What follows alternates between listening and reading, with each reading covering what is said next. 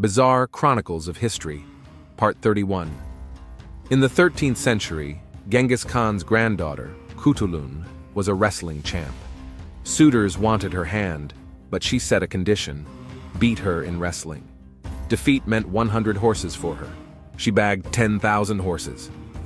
On the other side, in 18th century England, Samuel Whitbread, a beer magnate, drowned in a vat of his own brew. Pope Gregory IX in the 1230s proclaimed cats as the incarnation of the devil, leading to a mass culling and, ironically, a surge in the rat population, accelerating the Black Death's spread. The mighty Aztec Empire believed their emperor Montezuma II was directly conversing with the god Quetzalcoatl, leading to peculiar decision-making.